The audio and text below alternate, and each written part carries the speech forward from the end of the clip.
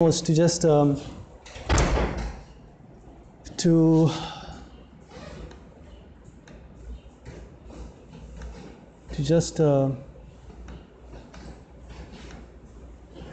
get us started.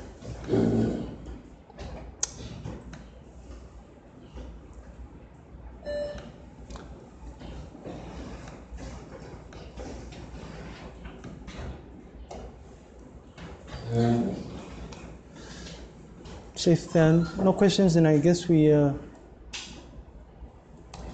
proceed. I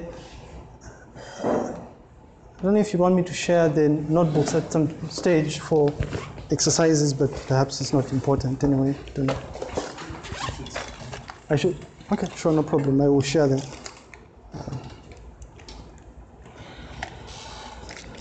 Share them. The idea really was to again help us get used to some of the things we will soon start seeing, and I'm assuming we are going to start seeing them today, perhaps. I don't know. Which is. But before we start, I was hoping we could. We need to have a conversation about what's going on here, and. It's somewhat related to what was supposed to happen but didn't happen. That's the 2 assignments. Instead of releasing them, I sat there because of the confusion that's going on. I sat and I was like, maybe it would be a good idea to wait and hear about what sort of plans we'll have for this course in the wake of what just happened. I don't know if people are aware, but there's a directive from the Ministry of Health apparently that all the schools and colleges and universities should shut down by Friday. Now, I don't know if this qualifies to, well, maybe, but I don't know, right? But I'm guessing we'll be guided by the HOD and the postgraduate coordinator. But the question we should ask ourselves, though, is like, I mean, this has huge implications on some of the planned things. Like, for instance, was expecting someone from UTH next Tuesday. I'm assuming we're going to cancel most of these things, and there's supposed to be someone else here, by the way, who just confirmed participation. I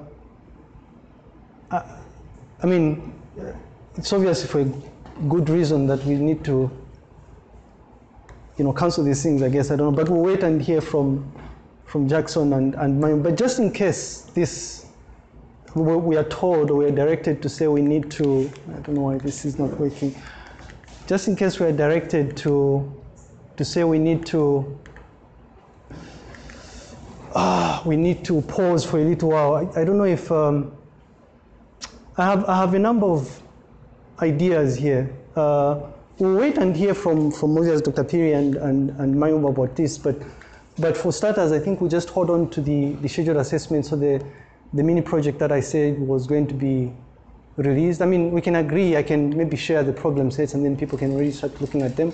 But certainly the paper reading sessions will have to be put on hold, unless if people agree to some of these wild suggestions that I have. Last year we experimented, I think in 1 or 2 sessions, we had certain individuals that found it really hard towards the end to attend some of the sessions that we had. And so we took advantage of Hangouts, and so would have these interactive sessions. So my worry is if we stop this, it would be like we would have to reboot again. So I'm trying to see if we are told to stop, maybe we can try and find a way of keeping this conversation going. I mean, I have a few ideas here, like for instance, I can circulate certain papers that are easy to follow, and then if people want those that have the time, we can maybe use the same slot and have some paper discussion sessions. This won't be a replacement for what we're supposed to do. I guess once we resume, we'll continue from where we left off. But the idea is to make sure that we just keep this conversation going. And then also, there are some projects that I've been working towards, like for instance, we just got feedback on this, and this is tied to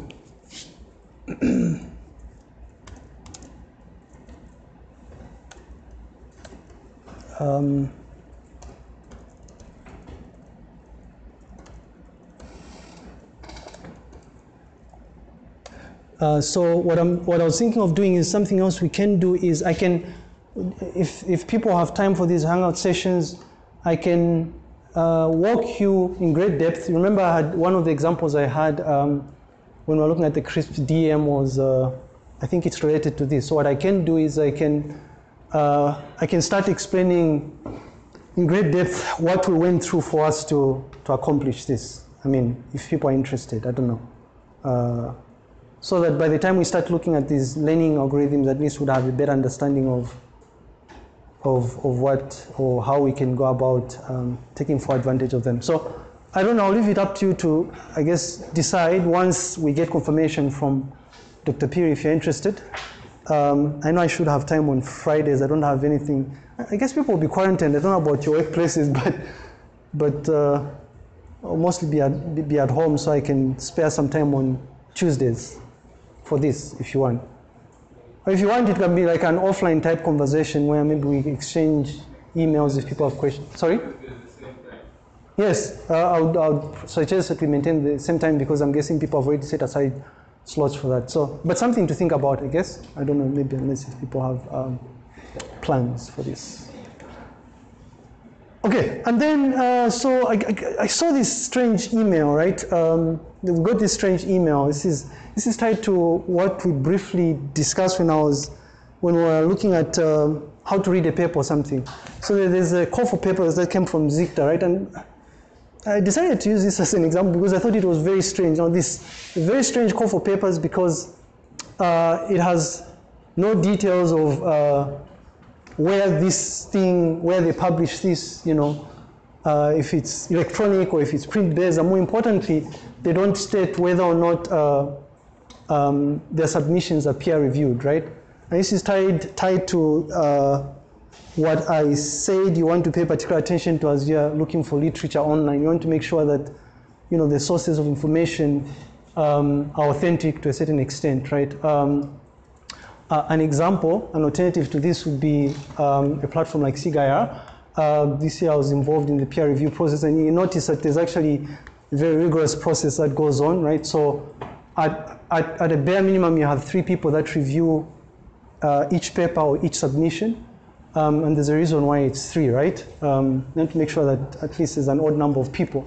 After the review process, there's a discussion that takes place for a period of about a month, right?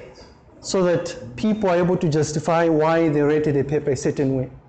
Right? And the beauty with such a venue, and I'm sorry that we're shooting ourselves in the foot here, but the beauty with such a venue is that you know that quality is taken seriously.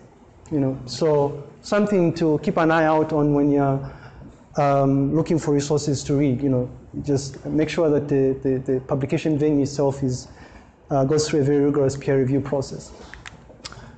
All right, so today's session, which is data preprocessing and it's tagged what? Forgotten here. So this is wrong actually. It's supposed to be preprocessing and transformation. The outline is as follows. We are going to first of all start by just getting an appreciation of the different types of data that we are going to work with. And then we'll look at some generic steps that are normally taken when you undergo a process of cleaning up the data. And it's unfortunate that Francis was giving his talk way before we had a discussion about this. I think what would have been interesting was to find out from him what sort of preprocessing tasks he performed on the image data, right? But I just want to mention that part 2 is mostly going to focus on text or content, right? And then if we have enough time, we'll look at the data transformation. So once you clean up this data, how exactly do you get to format it in a manner that these learning algorithms will be able to understand? Because it turns out that the initial representation of the information or the data you're working with cannot be fed directly into these learning algorithms. So you need to transform it in a format that will be easily recognized by the learning algorithm itself. Okay, so part 1.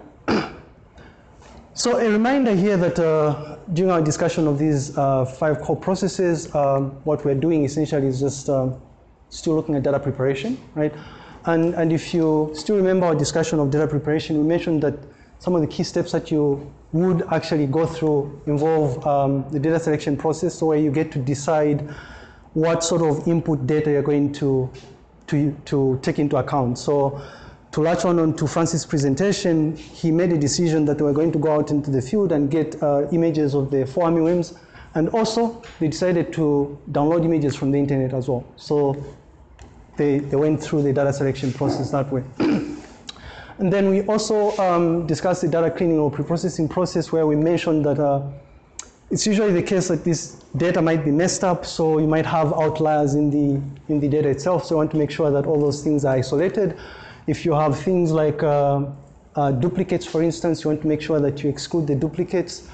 If you have null values, you want to make the decision as to how you're going to handle the null values. Are you going to exclude records with null values, or are you going to replace the null values with some derived value, for instance? It could be an average, for instance, or some default textual value.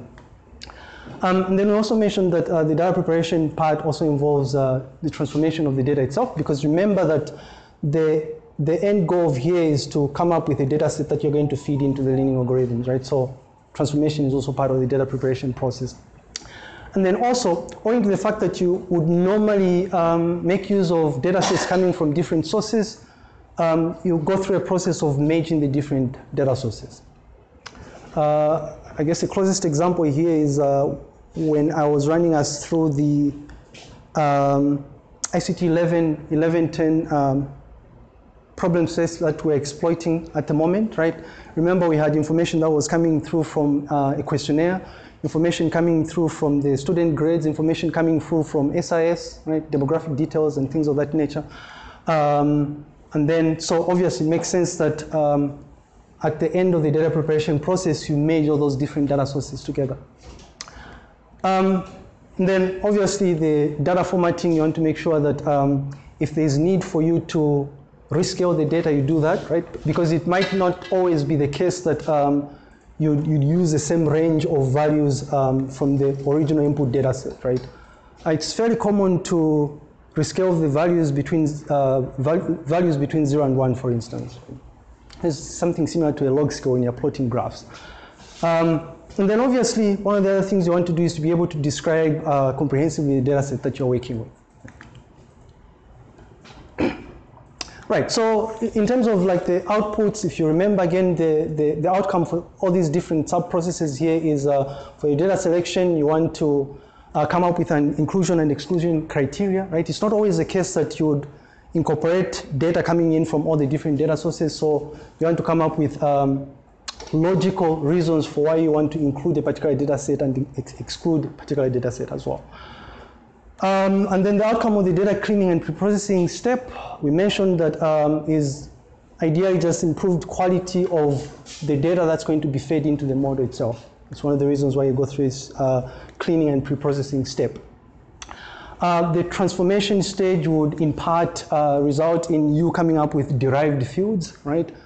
And of course, transform the values for some of the existing attributes. You gain an appreciation of this particular step once we start going through how you convert categorical values like male or female, right? How do you go about transforming it in a form that a computer is able to understand? It has to be a number, right? You can't use F or M. It has to be a number, right? So you transform it. And then the data integration and merging part results in just one string or one comprehensive data set that you feed to the model itself. And really what you end up doing once you implement the model is using this merged data set, you start playing around with different combinations of the different variables, right, features, as we'll learn very soon.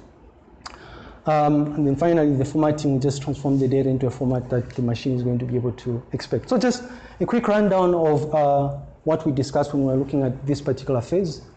Nothing new here, I hope.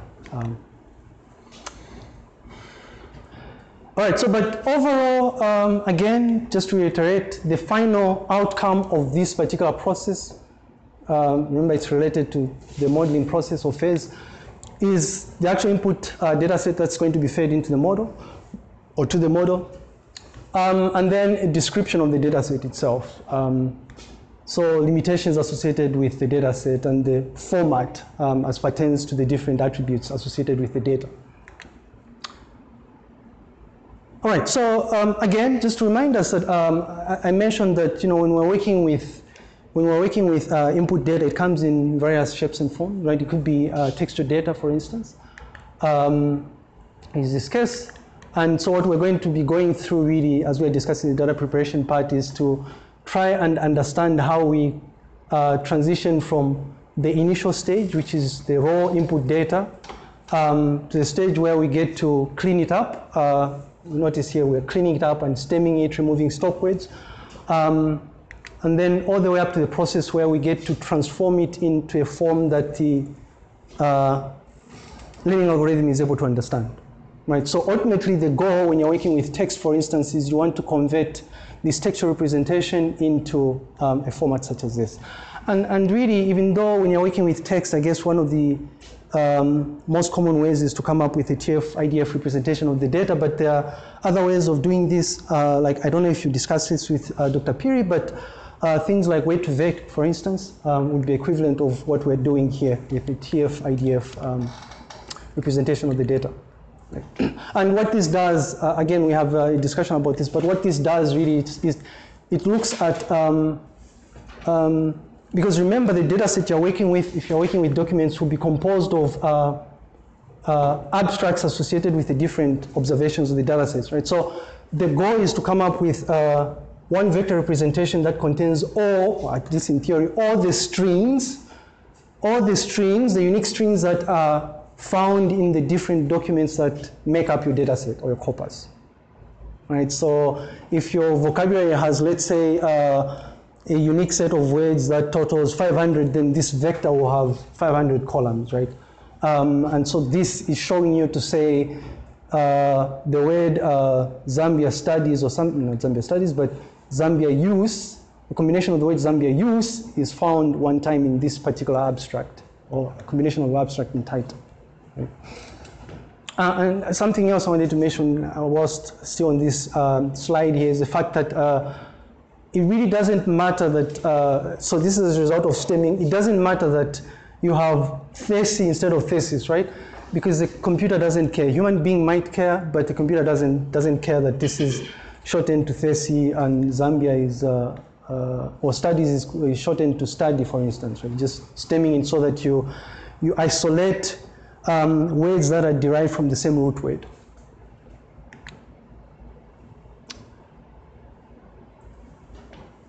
Okay, again, just to kind of highlight the fact that you typically be working with different types of data sets, right?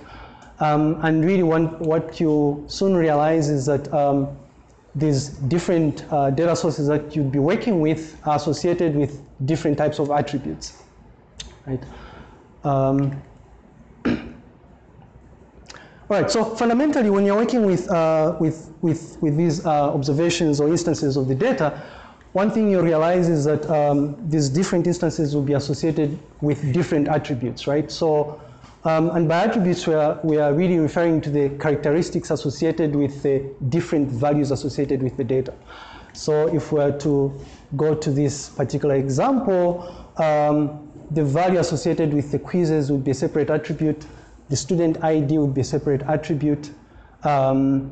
You could view, I guess, a textual representation of this particular abstract as being an attribute in its own right.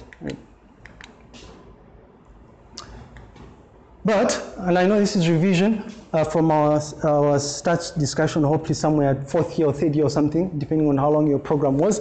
What we do know that, irrespective of the type of data you're working with, fundamentally, the attributes associated with this data can be categorized into two main parts, right? So it's either the attributes is categorical in nature or it's continuous, right? And really when you're referring to categorical attributes, there are three main forms. They're examples, don't worry. So they're what you call nominal attributes. So these would be discrete values that represent two or more categories. Rich, poor, and I guess comfortable or something, I don't know, making things up, so two or more, right?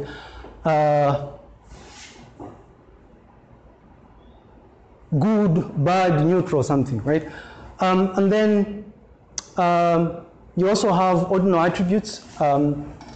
These are more or less like similar to nominal attributes with the one key difference, the fact that with ordinal attributes, the order is somewhat important, right? So if you look at male and female, it doesn't matter if you start with male or female, right? The order doesn't matter. But if you're looking at things like grades, or if you're looking at Likert scale like data, then you know that the order matters, because strongly agree is obviously better than strongly disagree, right? And then you also have dichotomous data, which is just similar to nominal attributes with one key difference. You'd be dealing with just two values here. So gender, for instance, male or female, assuming there's no neutral here. And then you also have continuous attributes, which if you are to compare continuous attributes to categorical attributes, you are more or less referring to qualitative data here, or descriptive information when you're dealing with categorical values, right? But when you're talking about or making reference to continuous attributes, what you're dealing with quantitative data, rather. So numbers for the most part. And really, when it comes to the types that you'd be dealing with, it's either interval attributes or ratio attributes. And the difference between the two really is such that when you're dealing with interval attributes, what you're looking at is just a continuous range of values. Ratio attributes are more or less similar to interval attributes with one key difference. A 0 has no significance for ratio attributes. I don't know if this makes sense. So I guess if you look up literature online, they'll cite examples like if you're looking at somebody's weight, if you say 0 kg, it has no meaning, right? But 1 kg has a meaning. Right.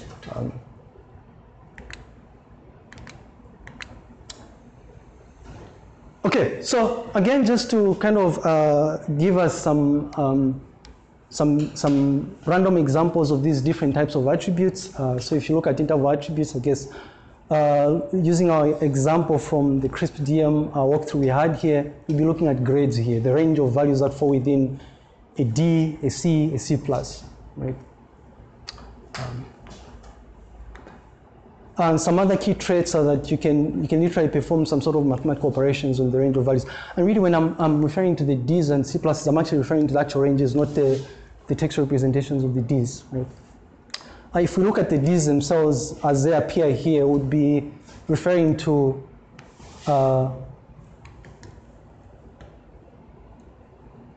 ordinal attributes.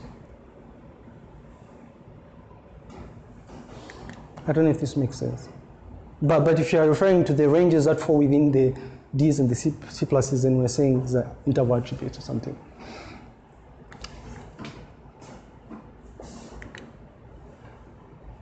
Okay, and then in terms of the ratio attributes here, I'm loosely using this CA example here.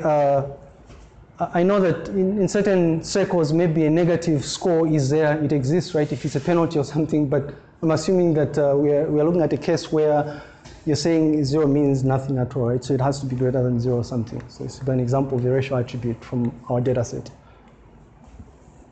Let me just say, when I look at the student IDs, yes, like those are hashed values? Yeah, so these are just hashed values. It's trying to mask, deliberately trying to mask people's identities here, because this is actually, it's not manufactured data, it's actual data. It's, I don't know if they'd be happy, but to see their names being flashed around. I don't know why, but anyway. And I know what you're thinking, you can easily reverse engineer or something. But no, these are hashed from, guess what, these are hashed from here. So you can't actually reverse it. It's not the hash of the student ID, so don't waste your time. It's the hash of these, doesn't matter. Okay. All right, so an example of, and I know again, these days this is becoming a hot issue, I guess, in Zambia, I don't know.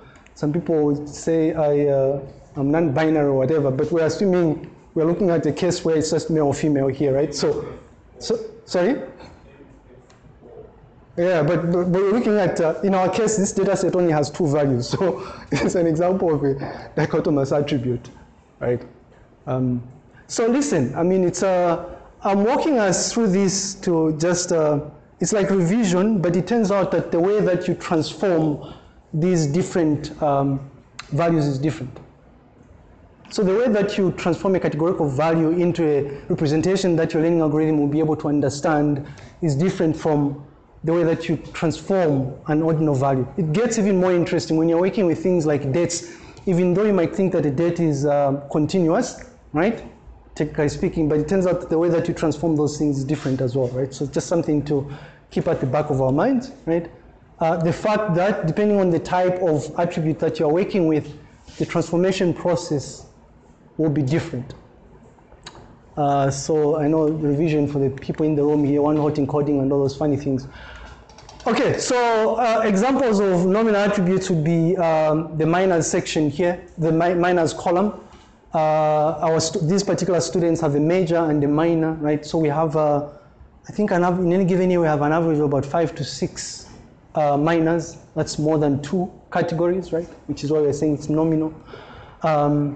But another key trait is that the order doesn't matter. It doesn't matter if you say I'm going to start with civic education or languages, unless if you want to bring in the argument of the alphabet or something, which still really pointless, right?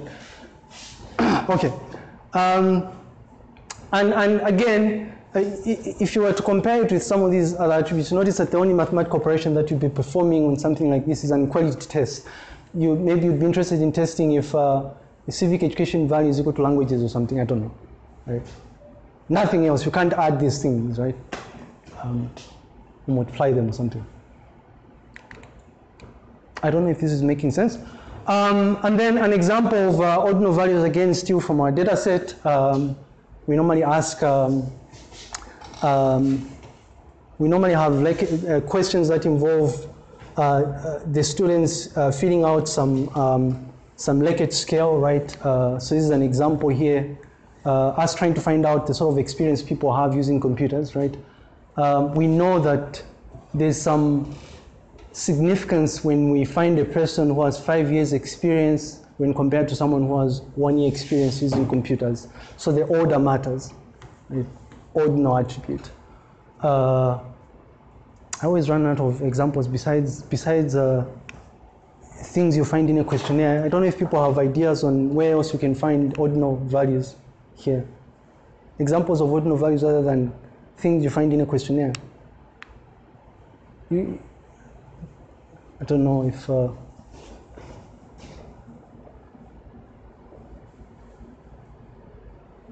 would you say income, if you look at, well, I guess I was going to say the Zambia demographic household survey, but incomes, right? Would you say those are ordinal values? So different levels of income values, right? If you come up with income brackets.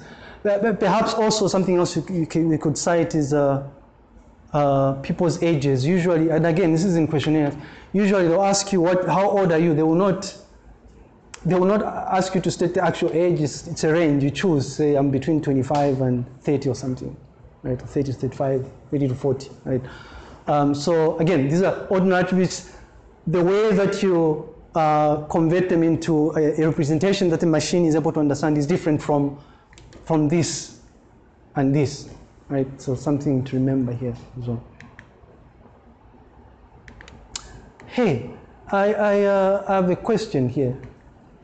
What sort of attributes would we be working with if we are looking at text data?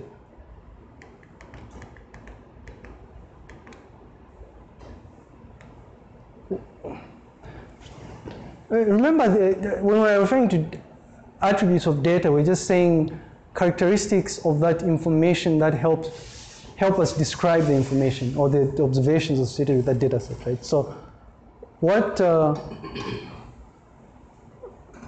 type of attribute would be associated to this type of data? And if people, would this be ordinal or something, or would this be categorical? Say not categorical, right? But I don't know. One way of thinking about this is asking yourself simple questions like, does the order matter or something? And also, I guess thinking of this from the point of view of the eventual representation of this information from the perspective of the learning algorithm, right? So even though the default things you'll be working with will order these things in alphabetical order, but it wouldn't really matter if this column was the first one, right? Two or more, we could easily view these as categories, no? It's certainly not continuous data here, right? So we could view these as categories, two or more categories, right? Two categories, two or more categories, where order is not important, right? Something to think about here. Okay.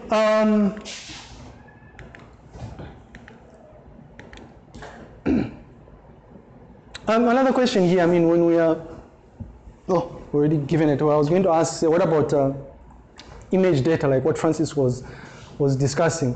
I know we haven't really gotten to a stage where we're working with data, but I think there was a sneak preview last week where I showed us exactly how these learning algorithms get to, or what sort of input they expect from images, right? You unroll this into the respective pixels, right? So this would be like distinct attributes as well.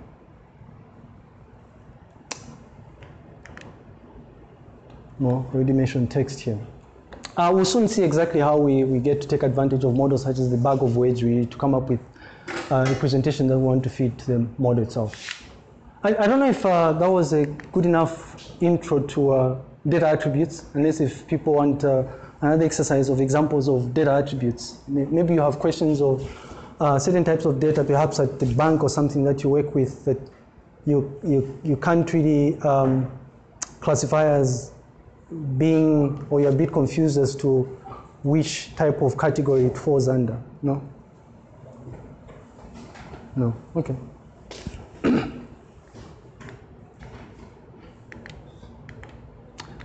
All right, so I thought then we'd immediately transition and just have a short chat about the data preprocessing tasks, and then at some stage, I just want us to just work through a few things in a Jupyter notebook that I have shared, just so we can get an appreciation of exactly how we go about performing some of these generic preprocessing tasks.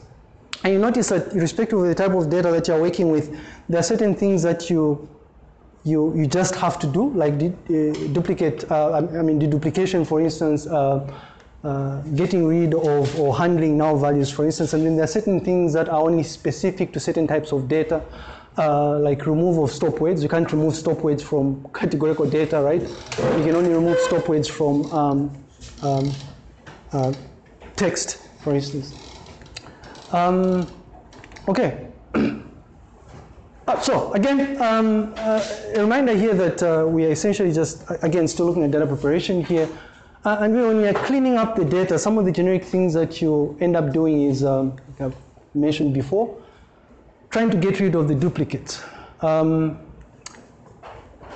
null values, and then dealing with outliers. So if you come across, if you're working with student results and you have one person who got 90% and everybody else is hovering around the 50s and 40s, it will probably be a good idea for you to make a decision with regards to how you're going to handle that one observation, right? Perhaps just exclude it from the entire data set or something.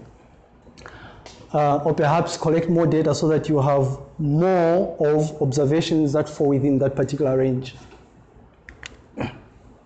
What I've done in the past is I get rid of outliers, and it's happened quite a lot. So working with descriptive metadata from ETDs, for instance, when we come across a school where we have very few ETDs, like IDE, for instance, what we've done in past analysis is we've just decided to exclude IDE, because when performing an inter-faculty analysis, it really wouldn't make sense to look at IDE as an independent entity, because you only have a few observations there. But depending on the analysis, perhaps you just merge it with the scope of education itself, because it turns out that the subject area that is handled in the two faculties is more or less the same. And the same goes for schools like vet, for instance, and medicine, right? So again, when it comes to specific types of data like textual content here, it turns out that it's the one type of data where you get to do a lot of things, right? So stemming, stop with removal, you might want to make sure that you use or you transform text using a consistent casing, for instance. So make a decision as to whether you're going to use all lowercase or all uppercase letters, right? And again, so the generic step that you go through here is you remove the duplicates, you remove the null values, you deal with the outliers, and then finally you perform the pre-processing steps associated with textual content. So stop word removal, case folding, stemming of the words themselves. Okay, I don't know if there's an explanation here. Okay, there is an explanation. So a comprehensive list of things that you tend to do insofar as text is concerned here is make sure that your text is represented using consistent casing. Usually I've gotten away with all lowercase. If you want, you can go with all uppercase, but certainly not camel casing. And then you go through a process of stemming the words. So you want to make sure that the examples here, but you want to make sure that things like women, woman, actually stem to one thing because they're the same thing, right? Remove stop words. By default, when you're working with text, you typically have access to stop words associated with the different languages like English, French, Portuguese, for instance. But if you find yourself in a situation where you're working in a particular domain that has additional stop words, you want to make sure that you take those things into account. So for instance, if you are working with text associated with ETDs at UNZA, we know that Zambia is bound to be a stop word.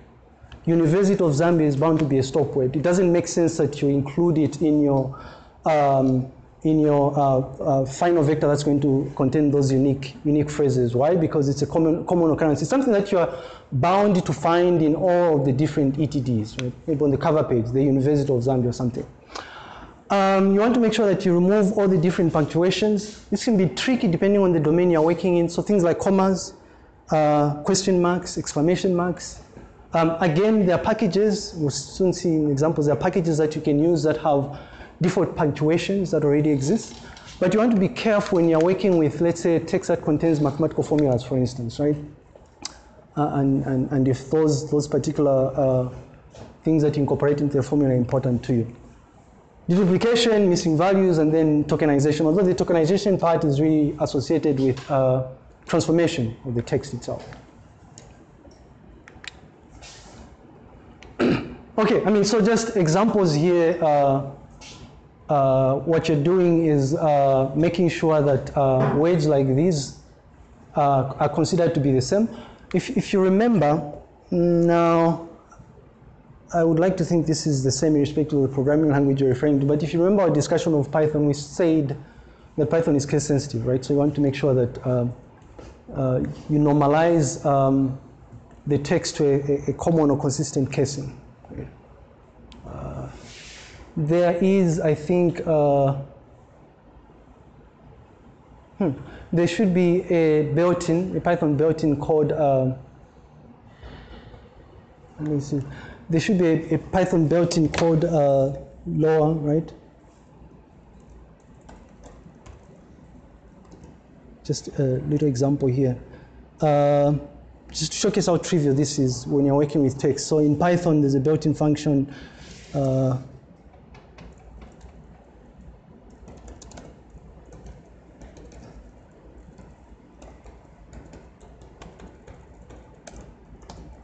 So what you'd be doing is,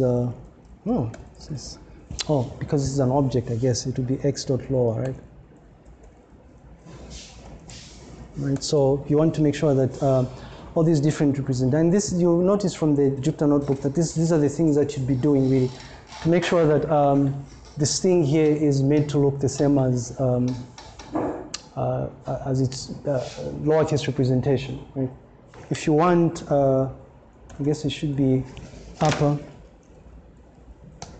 Now, I don't know if there are people that have bothered to, I just remembered here, I always say lower or upper here, but I wonder if people have thought about maybe title casing proper, right? Do you think that would be consistent? If you decided to say, instead of lower or up, I'm going to go with title casing. So all the words are going to have to be proper, right? So the University of Zambia, the text representation, all the text will have the first letter as uppercase. So I think you can do this proper. No? Ooh.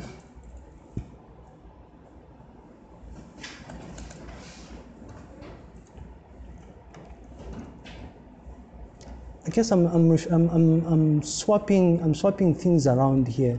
I think proper should be here. Do apologize here.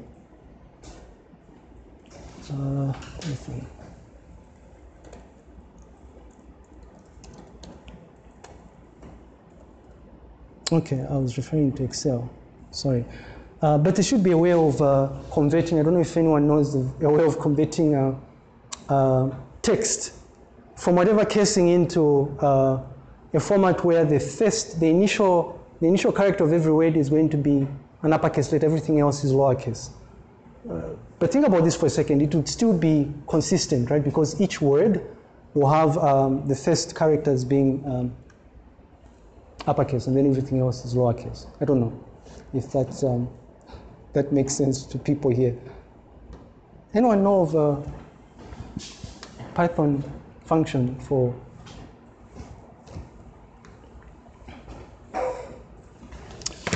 I'm obsessive here. Y dot.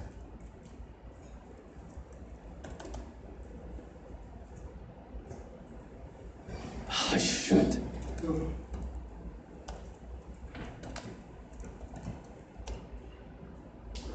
Okay. Oh, yeah. Oh, you found it. Thanks. Oh, title. Thank you. There we go. Thanks. And again, because you're running on an object, yes, thank you very much. Yeah, so you'd convert it into something like this, right? In case you're thinking, but what about numbers? It really doesn't matter whether you have numbers in your text or not. If you apply lower, it's just going to be the same, right? I don't know if that makes sense here.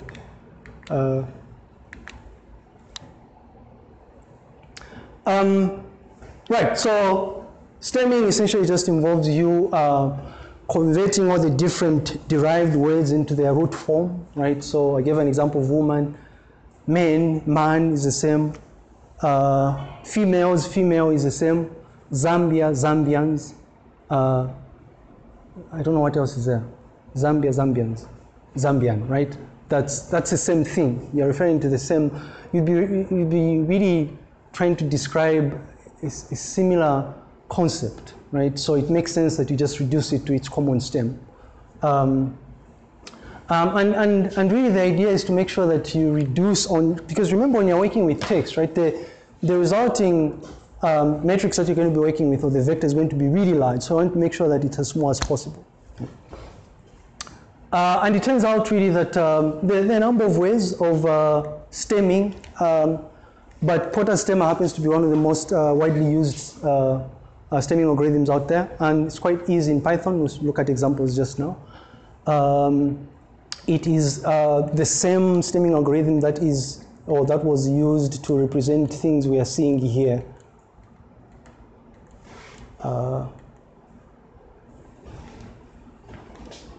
Like this, absync, right? I guess academ, you know, Zambia study or something, right? In case you're wondering why Zambia is not stemmed here, it's because, and we'll get to this at some stage, it's because, so I think in this case we were coming up with a representation that would have trigrams, right? So a combination, at the maximum combination of at least 3 words that follow each other, right? So what you end up doing is you just stem the last part. Okay.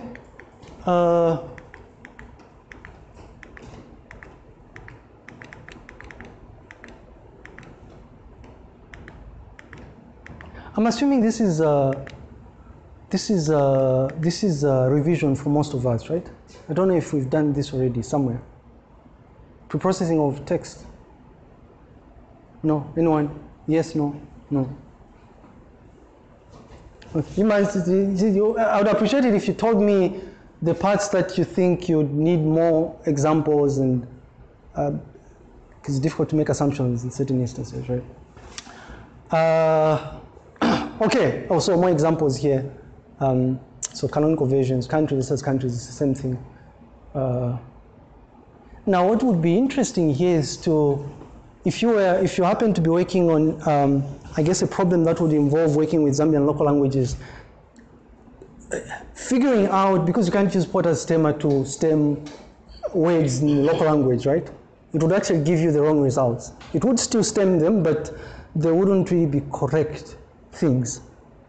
What would be interesting is if you could come up with a way of doing that for local languages. And it doesn't have to be all the local languages, but maybe Bemba or something, right? It turns out it's not easy for certain languages. I know of people working in the lab I used to work in that are working on a number of such natural language processing problems, right, with isiZulu and isiXhosa and all those different languages. Yeah, so it's food for thought if you are looking for maybe inspiration. We have a lot of people in the School of Education and I think humanities that work in this area, languages, not this, but languages, right? So they've already studied the different languages. So it's not like you'd have to go out there and redo things. You just have to sit down with them to try and understand exactly how the Chichewa vocabulary is or how the Silozi vocabulary is, right? I mean, that'd be it. Right, and then so the other thing here is, again, stop words. Typically, there are packages, like I said, that you can take advantage of that will have predefined stop words for the different popular languages. Afrikaans, English are not popular, but languages that are represented online or languages that have a lot of support online. So these might be small languages like Afrikaans, but there are people actively working to ensure that content in Afrikaans online is properly represented, right? I hope we can do that for Chichewa and Bemba or something. So all you're doing is just removing those common words, the stop words. And the idea is to try and avoid them impacting the overall relevance of the text content that you'd be working with.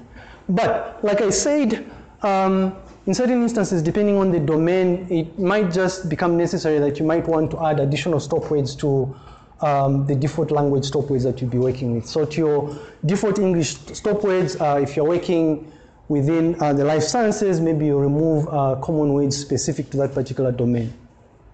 If you'd be working with laws, for instance, you include those common stop words in laws. I don't know what they are here, right? Again, it's very easy. So you use, I know NLTK has a way of accessing English stop words, which is, for the most part, for most of the examples, we'll be using the English stop words. So you see how trivial it is to actually do this, right? And then, again, when it comes to removing punctuations, all you have to do is just reuse. There's already existing packages that allow you to do this in Python. But also what you can do is you can just take advantage of Python to isolate them individually yourself. So you know the punctuations, right? Commas, semicolons, exclamation marks, ampersand sign, all those funny things, right?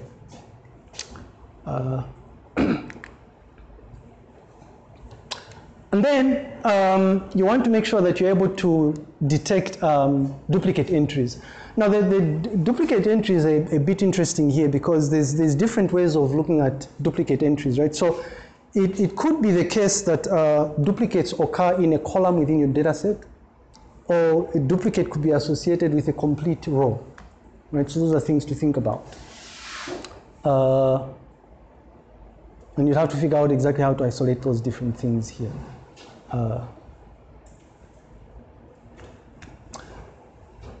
Like if you had so a row of student records, and you have an identifier, for instance.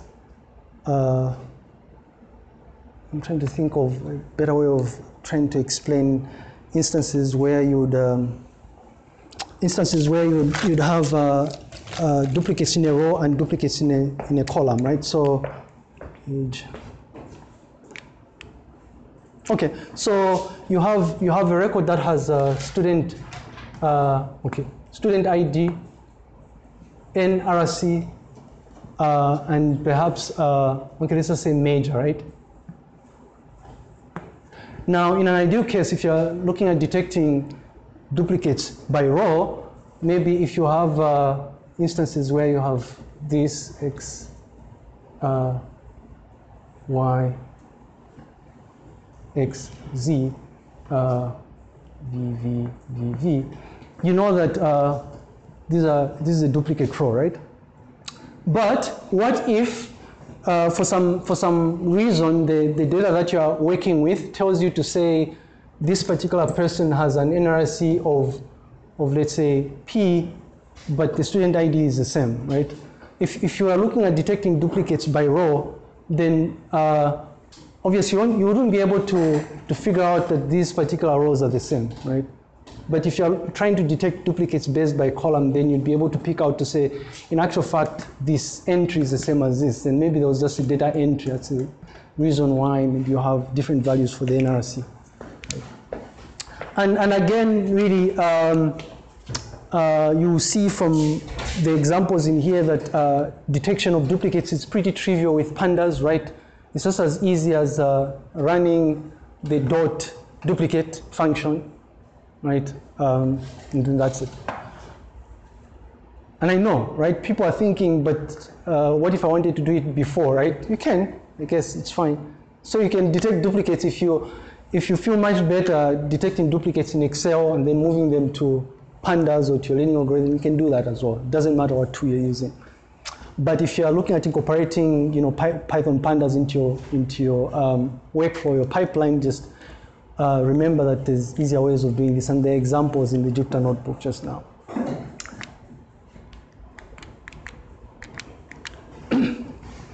All right, again, so you'll notice really that, all right, see, fine. You'll notice really that for some of these steps or processes that we're looking at, a decision would have to be made on what exactly you'd want to do, right? You wouldn't just decide to say, for this particular data set, what I want to do is I just want to detect duplicates by row, right? You have to sit down, I guess, after analyzing the data, to decide if there are certain fields that might necessitate that you detect duplicates by column as well. So the same goes for missing values. You'd have to decide on whether you are going to discard entries with missing values, or if you are going to come up with default values that you're going to insert into the columns with null values. And in most instances, those decisions are actually dictated by the amount of data that you have.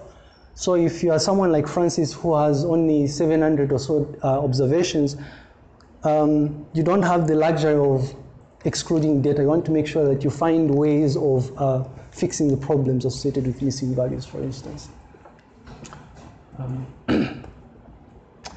So for, I don't know if we have an example, but for numeric values, it's very common for you to just come up with an average. So if you have, again, it depends on the problem. If you're looking at income levels of people, and it so happens that one of your observation has no value for the income, what you could do is decide to say you're just going to get the average of all the records that have values, and then pad or insert the null value with the average. For grades, what I do myself is I just replace it with a 0. Well, at least for the example with the student grades. Right? Okay, so this is what I was saying here. So dropping the fields or replacing them, or using a derived field essentially. But you'll have to make the decision yourself. All right, so I thought maybe now would be a good time for us to just look at some a simple Jupyter Notebook walkthrough. maybe we can also try and play around with this and try and see if we can make sense out of this thing. So as usual, I will share this on the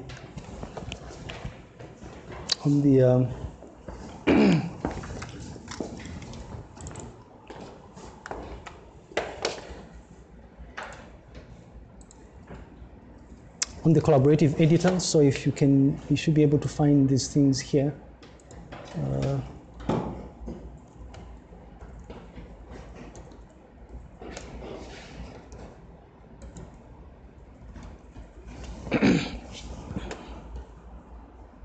Very basic examples that we have, and what I was hoping we could do is instead of doing the exercises ourselves, but I'll be walking you through exactly what's happening, and then you can run through the examples yourselves and try and see if you can play around with the notebook itself.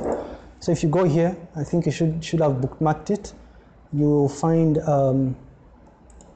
will find these things here.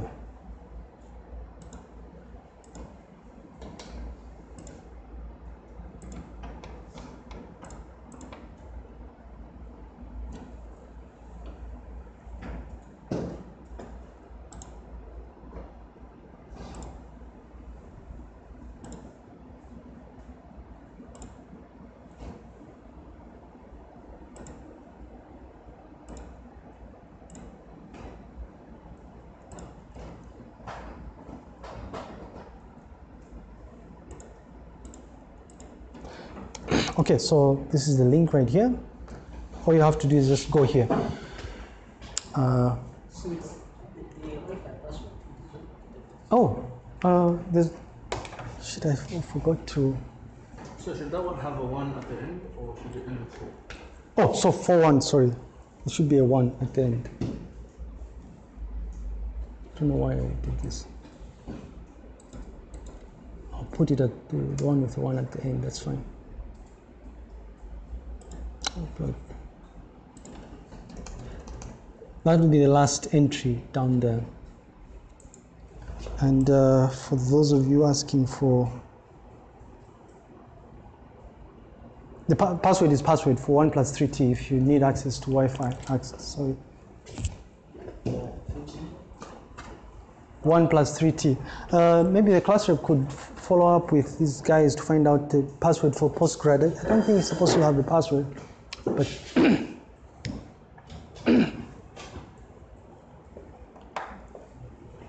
so the only strange things that you'll notice here is how to use Porter's stemma, for instance. Look at it just now, and then some examples on how to use pandas to detect duplicates and walk us through. Everything else should be the same. Like, I mean, case forwarding is pretty intuitive because what you're doing is you're making use of the built-in functions, right? Let's see what else you're going to. So stemming. So the stopwage removal is going to require that you use NLTK. That's yet another Python library here, natural language toolkit. But you look at you soon see the examples, see exactly how you get to do that. Can I move to the notebook and then? So all you have to do is just import once you download the notebook, import it into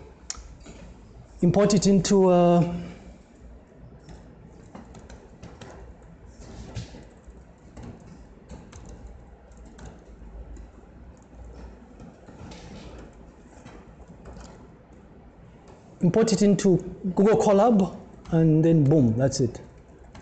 You should be able to, or if you've installed Jupyter Classic, then you should be able to do that also.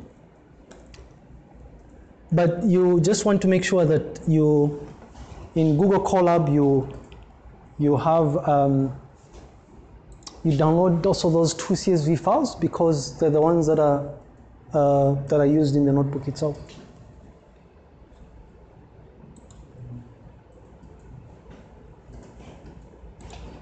Okay, there we go.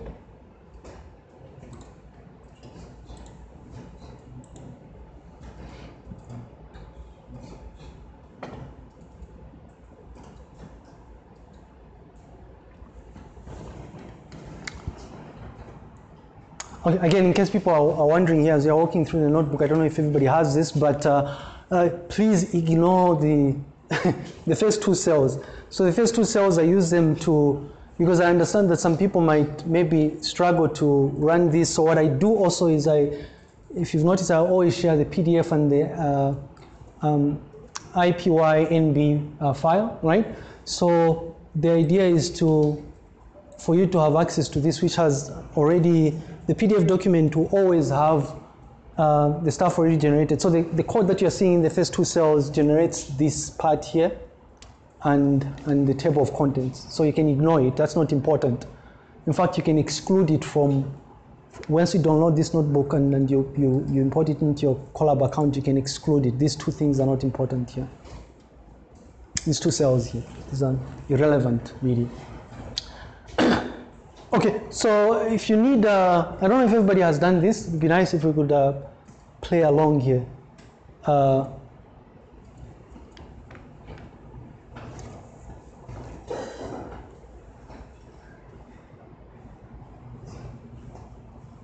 Yes? No?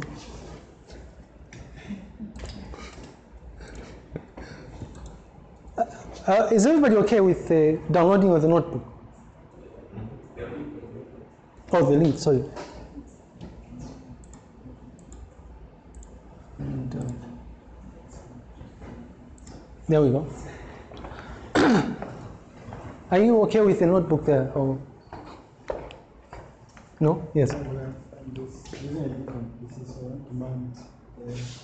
You have to mount the drive. Oh, you want to mount the drive? Yeah. So you can do two things. So maybe the mounting of the drive would take time. So if you're using Colab and you're planning to mount and you think it's going to take time, you can just upload those things. But remember, the difference between uploading and mounting is that once the session dies, then everything will be wiped. So then every time you want to do this, you'd have to. So you can either just click the file. Have you downloaded the IPython from here? Have you gone? You want to? We can go here first. Yeah, There. Or you've downloaded, yeah. So and then just say open notebook or something, or upload notebook. Upload notebook. And then, yeah.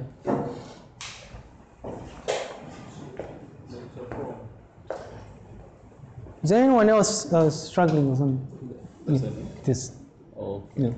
So that folder has everything we will need to do this.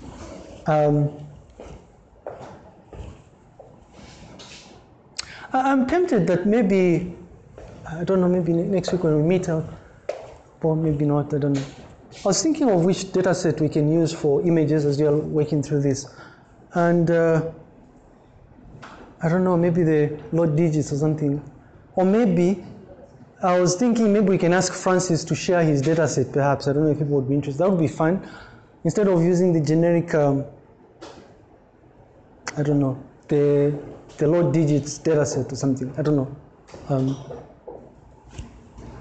Can I start the walkthrough? Is it fine just to explain what's happening as you're running this? You want to make sure this is running for you as well, right?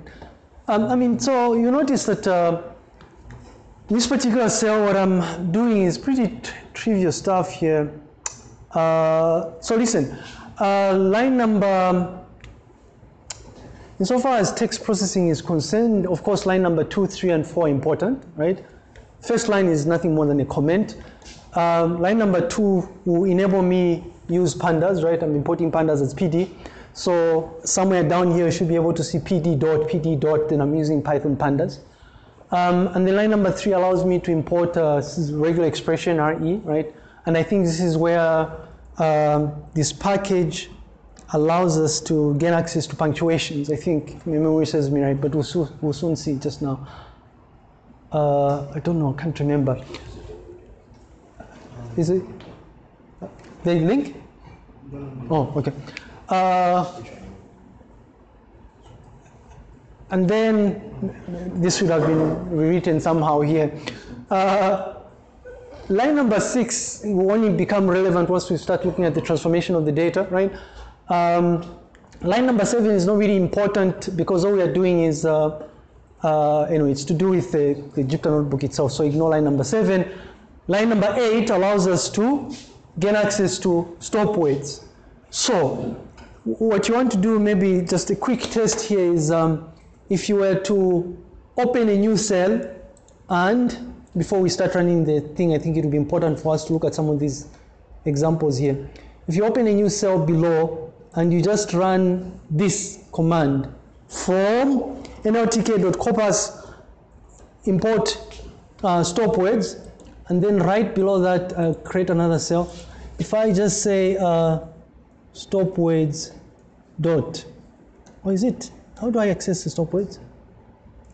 Well, if all else fails, help.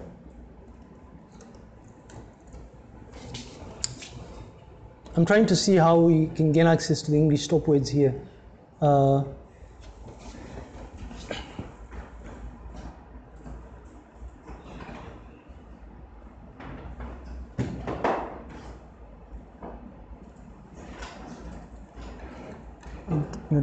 I guess it would be dir.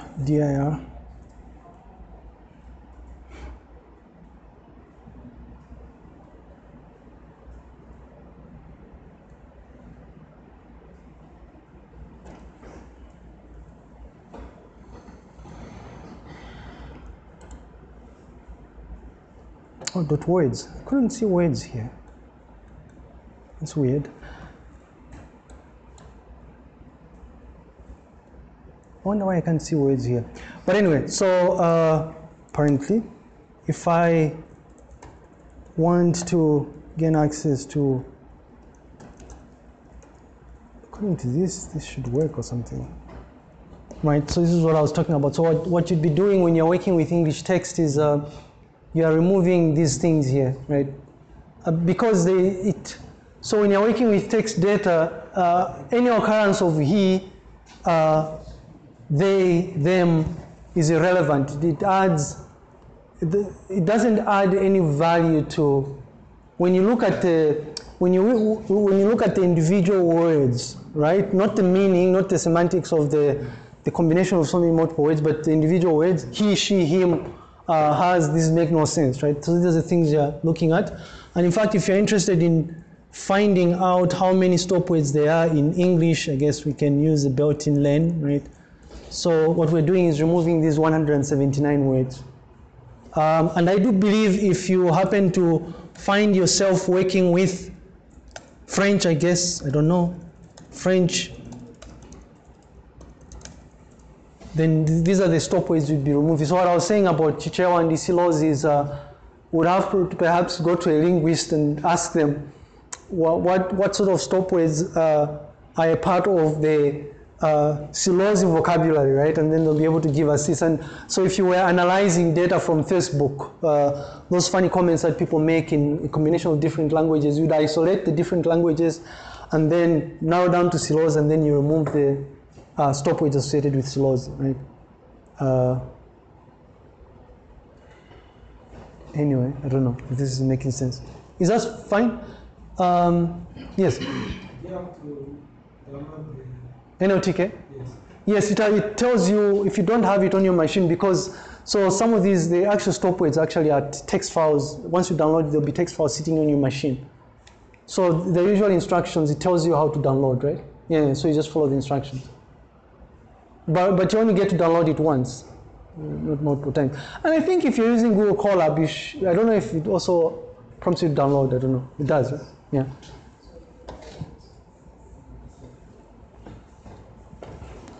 Okay, so again, so the Porter stemma, right? You actually gain access to it using NLTK as well, right? So this will be our line number 9 here. So you just import from nltk.stem.porter, you import the Porter stemma. And then you just create at some place down here, you notice us create an instance of the Porter stemma, right? Porter stemma. Let's just go down to it. Yeah. So you create an instance of the Porter stemma, and then using the instance of the Porter stemma, you can then stem individual words. So if you look at, so if we were to say, again, if we just to go back here, before we start running the examples, I thought we'd just look at some individual things specific to what we're discussing there.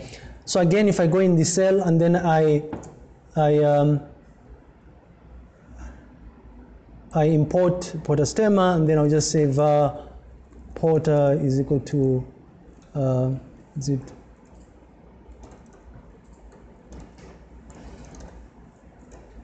and then using this, I would then be able to stem individual words, right? So am I doing the right thing here? The porter dot stem, right? So observe, if I say man and porter dot stem, if I say men, right? What am I doing here? If I run these things, this is a bad example. Study. Okay, let's just do one. So, study is studi, right? Studying is going to be stemmed to the same root phrase. That's the whole point of stemming, right? Studying is the same as study. It's the same as studied, right? So this is the whole point of doing studied. All of these are stemmed to the same thing. Now, I don't know if we can stem Zambia.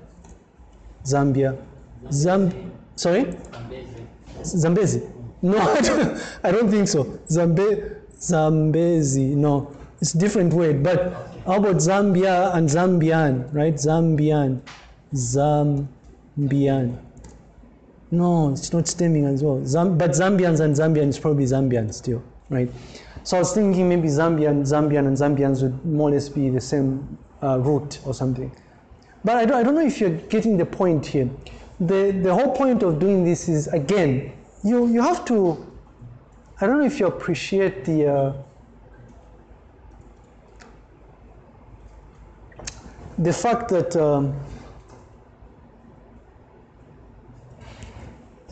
the data set for ETDs, the examples that are in here, we'll be working with, just assume we are working with abstracts, that 500 or so words, right? Ultimately, the vector that you're going to derive is going to have to be composed of unique words found in all the documents in the corpus. So our corpus is about 3,000 documents, right?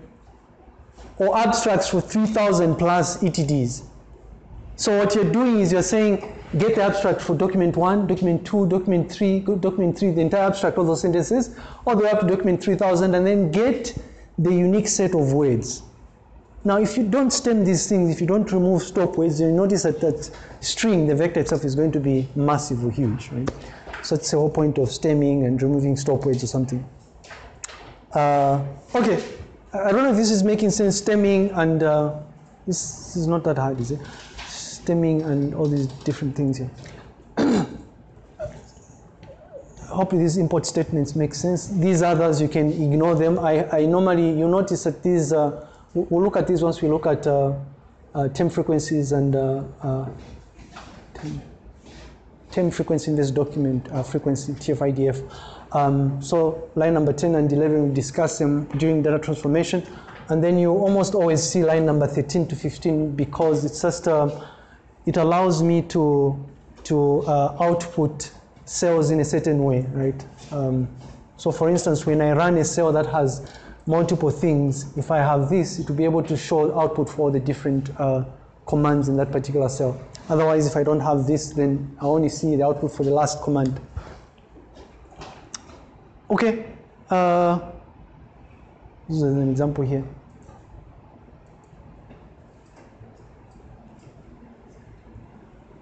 So I thought maybe to just try and exemplify some of the things that we just went through here, maybe just a quick walkthrough for this data set, our data set here. And as usual, what you want to do is you start by trying to understand the structure of the data itself. We know this structure already. It's a pipe separated, well, it's a data set that has columns that are pipe separated here. So what I am doing as a very first thing is for me to be able to work with these within Python, I'm saying I am going to create a pandas data frame, right? So maybe I'll restart this from scratch so that we're able to walk through this together.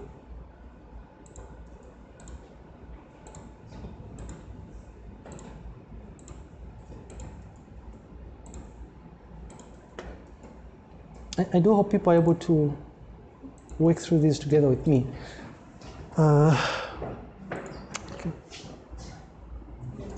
Okay, so import statements there. This is just markdown, so it's not important. I'm just rendering this stuff here. Also not very important here. So like I said, what I'm doing here in this particular cell is just to inspect the contents of this CSV file. So I'm just running a shell command here, right? A shell command that's just going to look at the last 3 records in this file. So these are the records here. And then afterwards, and you could use tail if you want, head if you want to, it doesn't matter, or cut. And then in this particular cell, what we're doing is we're creating a pandas data frame. Because the data we are working with is a CSV file, we have to use the function read _CSV. If this data was HTML or JSON, we'd have to use pd.readJSON. So the function that you use to read the data depends on the format of data that you're working with. And you'd know these things beforehand, but if someone just dishes out data for you, one of the very first few things you will do is check the structure of the data, right? Inspect it. So I create a pandas data frame. By default, it assumes that the commas, if you run read CSV, it assumes that the records are separated by a comma separated values, right?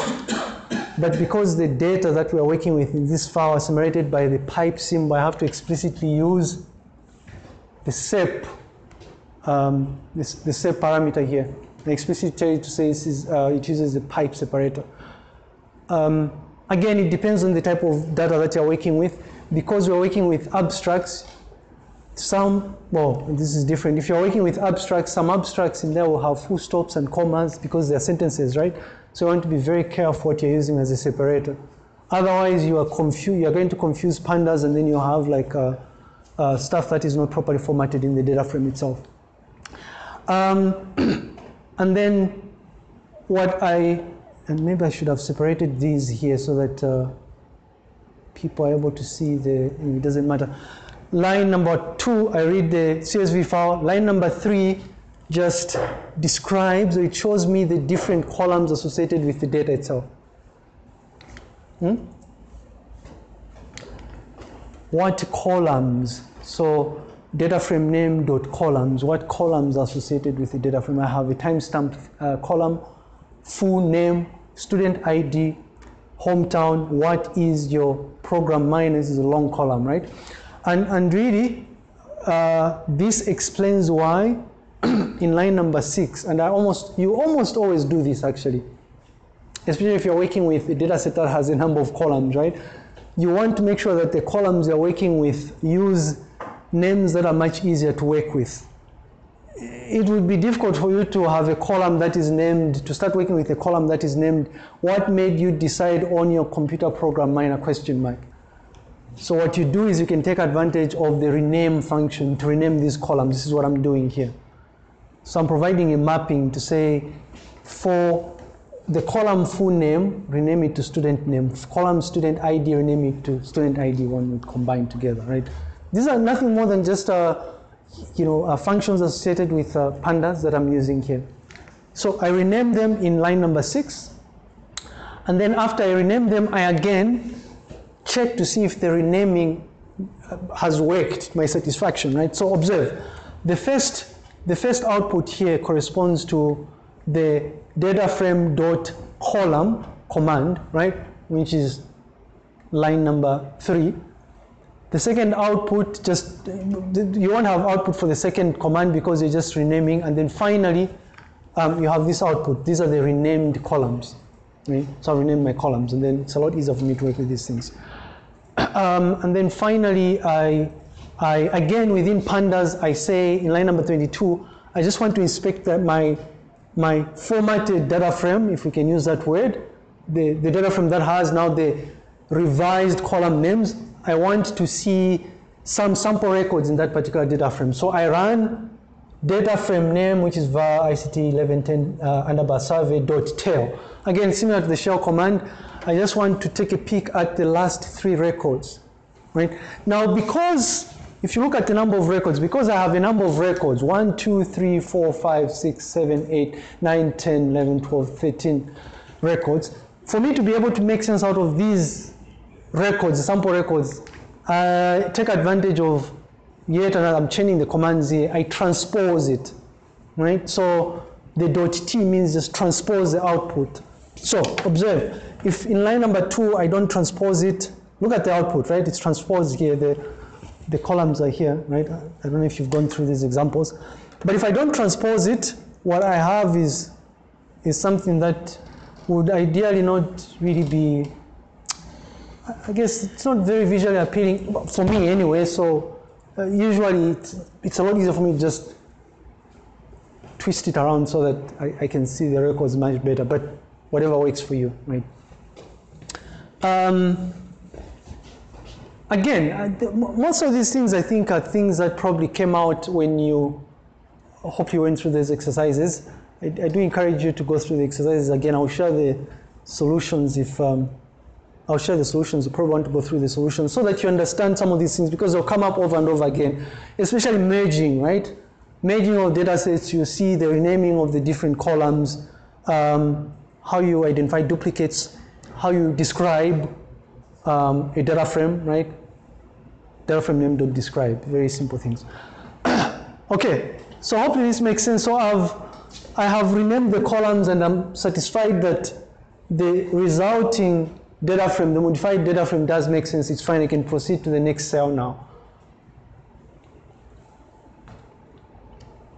Again, so what I'm doing in this particular cell is I'm saying, and this I guess ties into our discussion here where I was saying sometimes it might be necessary for you to really try and explore the individual columns rather than looking at the records individually, right? So what I'm doing here is I'm saying I'm interested in getting a sense of the different minors.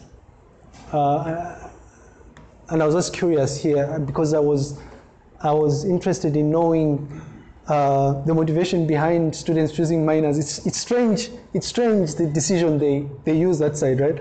When you ask them, they say, it's because the second year said this is easy. And I'm sitting there and I'm thinking, okay, that's an interesting way of looking at this. If I were here looking at different things. So, line number 2, what I'm saying is I am, again, using tail function here. I want to just isolate this one column. So I want to see the contents of the column minor program. And I just want to see the last 15 records, which is why I'm chaining this .tail. I'm running .tail command.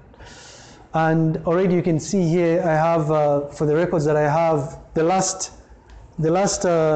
couple of 15 records here, record number 24, they're up to 38, have history, mathematics, academic writing and studying, mathematics. And because this was coming from a questionnaire, by the way, which is why some characters would be shouting and writing uppercase maths, right? Some would be doing the right thing. Some would use all lowercase. Students, right? Okay, so again, after I look at the last couple of records, what I'm doing here is just counting, right? I'm interested in just counting the different minors that are there, and I'm converting it to a list really. Just trying to showcase the fact that you can, within pandas, using a pandas data frame, you can convert the data into a different data structure if you want to, depending on the type of operations that you're performing. Okay, so converting it into a list here. And then I don't know if you're following here, but would we be able to speculate why we have line number 8 here? What the hell is going on here? How are we able to? So if you look at in line number 5, we're just counting the total number of entries, minors, right? But in line number 7, there's a comment that says extract the unique program minor entries. Can we guess how we are, should I zoom this in? Can we guess how line number 8 results in a unique set of minors? Go back here. Line number 8 here. How is it possible that we're able to get the unique entries here using this? If you want to look at the output, by the way, it's here. These are all the minors. Well, these are the unique minors, actually. I'm getting the final unique minor. This is the count, and then these are the unique minors. Forget the fact that this is supposed to be, it's unique, but because of casing, right? It's a bit of an issue here, but I was hoping people could remember what's happening here, the use of set and list. If you remember the traits of those different data structures, a set, a list, tuple, you remember that a set will always, and this is where these cheap tricks come in handy, right? A set will always, x is equal to 1, 1, 5, 4. Do you remember this? So a set will always, irrespective of whether you have duplicate entries, but it will just return unique entries, right? So just, I guess, a reminder to us to say, in certain instances, you'd have to use some of these Python idioms and to achieve your overall objective, right? And implicitly, by the way, some of the things we are doing here tied to another phase that we'll soon explore. Exploratory data analysis, right? So we're analyzing the data, trying to make sense out of the contents of the data. Already I have a sense of, for this particular column, I know that the entries I have are not using a consistent casing. I don't know if people can spot some other things here. First years, typos, there are probably typos here, I guess, I don't know. I hope there are typos. Please. Okay, pause for the typos. Outlier, right? This was me. It was a test. There's no minor course called data mining. So already this would be like a classic outlier. What do you do with an outlier? The wise thing to do for this is you just check it out because this is wrong, right?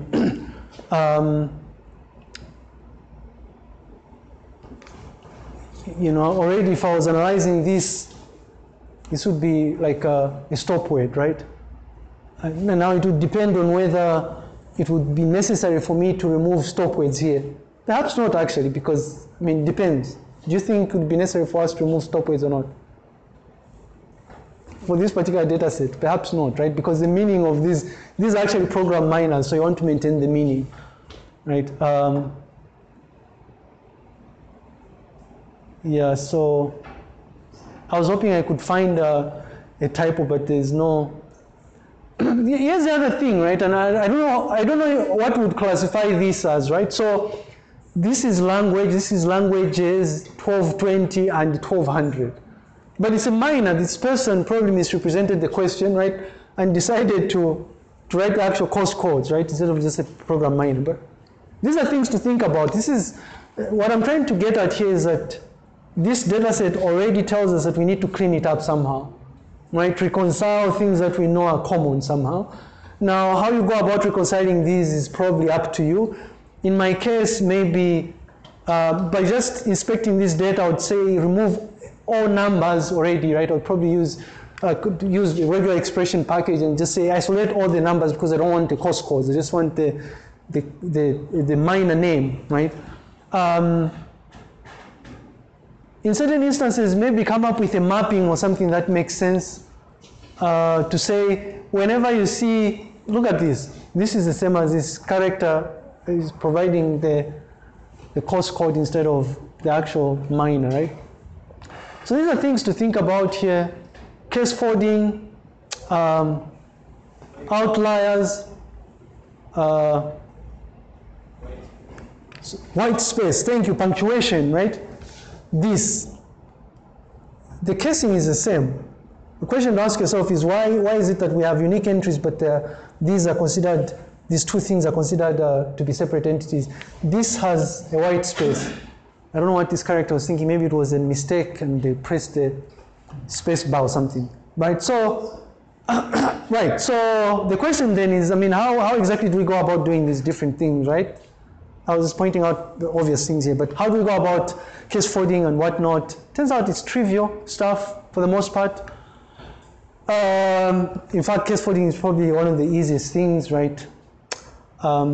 String objects allow you access to certain cool functions like lower, title, thank you very much, or upper, right?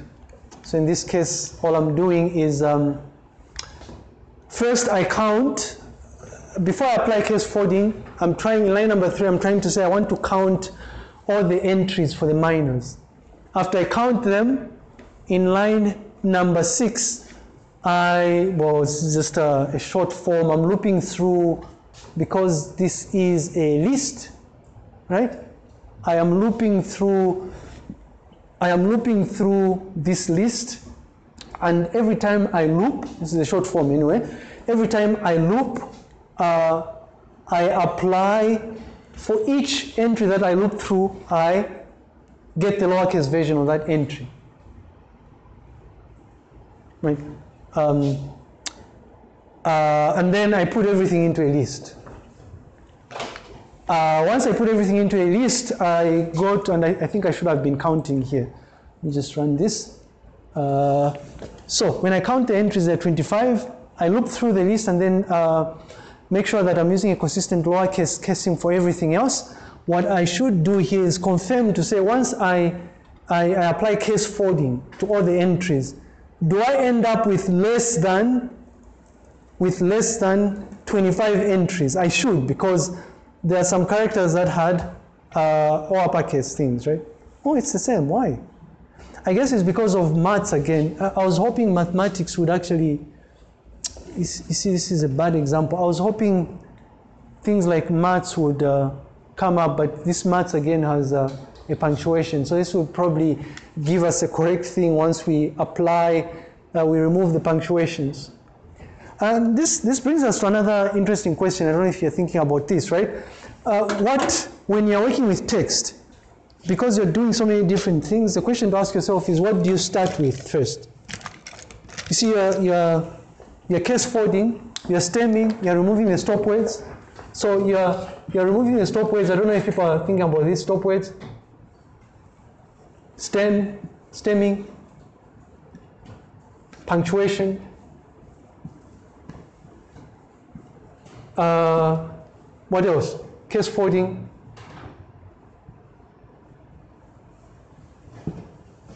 What else are we, for text processing? This is pretty much it, right? So the question to ask yourself, right, is does the order matter?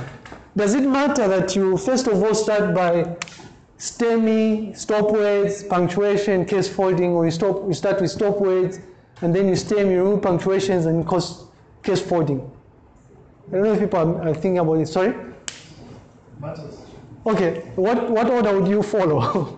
Why do you think it matters though? Do you have an example in mind or something? This is interesting. I think if you're going to remove duplicates, right? Right. You have to read them the same case first. Right. Yeah. Remove the punctuation. That is true. And the stem. Yeah, that's interesting. So remove the that's a key thing here. If you think about remove the punctuation, if you think something like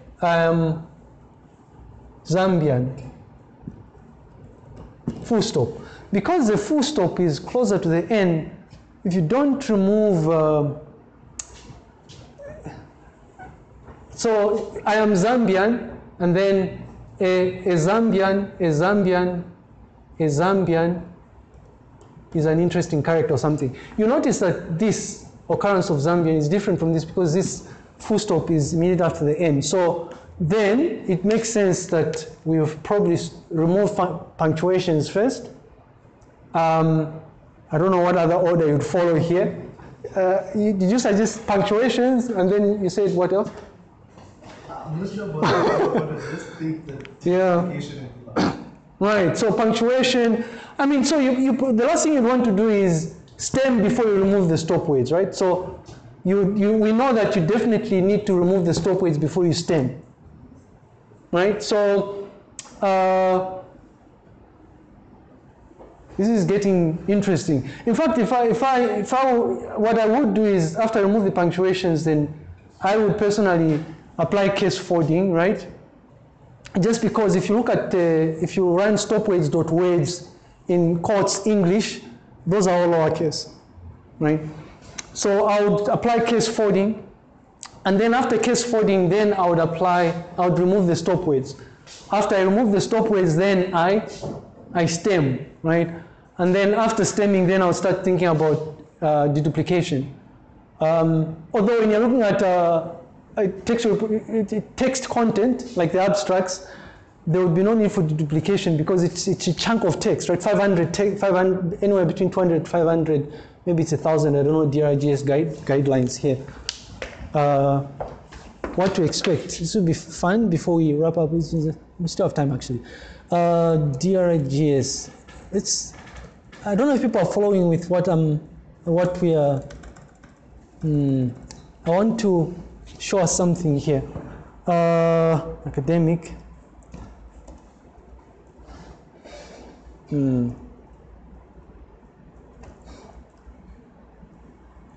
we go. So if you look at the DRGS regulations, it says the abstract is 500 words. So what you expect is, if you're working with the ETDs, you expect to be working with, the example we have 3,000 plus ETDs. You cannot apply, the last thing you want to do is duplicate the actual abstracts. Because what you're working with is, I guess what I'm trying to say is there a way of identifying duplicates in, I don't know if I'm making sense here. You have 500 words, text for an abstract, another chunk of text. How would you run the duplicate function, right? Perhaps you'd remove the duplicates using the unique key identifier, that's what I'm saying. Or maybe, this is interesting, I've never really thought about this. If you have, you read the abstract, the 3,000 abstracts, 500 words each. 500 words, approximately 500 words, approximately 500 words, all the way up to 3,000 occurrences, right? 1, 2, 3, up to 3,000 plus occurrences. Would we be able to get the text, the 500 words, electronic engineering, blah, blah, blah, that's abstract, right? 500 words. Can we deduplicate based on the chunks of words? That's what I'm saying. I think it's possible. Yeah, okay. If it's possible, then deduplication perhaps before stemming or after stemming. In fact, it wouldn't matter if you did deduplication after or before stemming. Why? Because if these are duplicates, whether you stem or you don't stem, it's the same thing, right? But these are things to think about anyway. As you are running some of these things, you want to make sure that you think things through. And in fact, when you are running these, when you're doing this in actual practice, you try out different variations of things. What works, you carry forward. If it doesn't work, then you try out something else that could potentially work. Okay. And by the way, I'm waffling around here, like going to DRGS regulations to try and show you that I'm able to work on this particular problem because I understand the domain. I know where to look for information if I'm trying to verify things. But if I was like Francis, what I would have to do, and I'm working with some really smart students who are doing this, I would have had to go to DRGS, sit down with people, business understanding, right? How is an abstract formatted and whatnot. Anyway, and then they'll be able to explain to you why you find,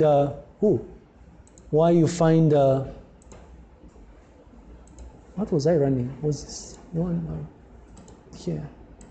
Okay, it's here. Why you find things like, okay, there's no abstract here. Why you find, I must just show you this example just so we can, they'll be able to tell you, and if you did not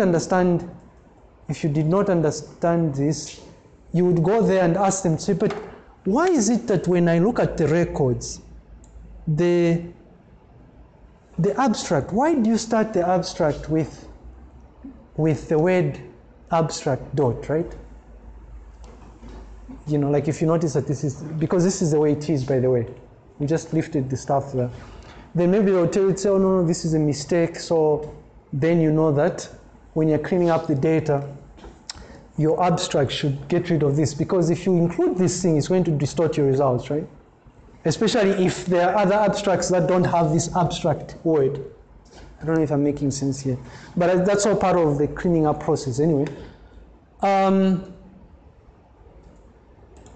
All right, so we do case forwarding, and unfortunately this was a bad example, because after applying case forwarding, it turns out that we have the same number of records.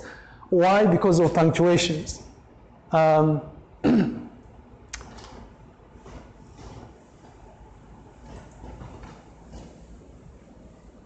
Okay, and I feel ashamed here, but it's fine. I'm not using pandas to deduplicate here. So for deduplication, because this is a relatively simple data set, I'm taking advantage of my knowledge of the different Python data structures. I know that a set contains unique words, so I'm attempting to duplicate here, and I know this won't work. Well, did it work? I wonder why. Did we remove punctuations here? Why is this working but it didn't work before? Interesting. I don't know if people have noticed what's happening here. You see, when we ran this here, right, when we check the length of, we're checking the length of this data frame that has the minors, it's 25, right?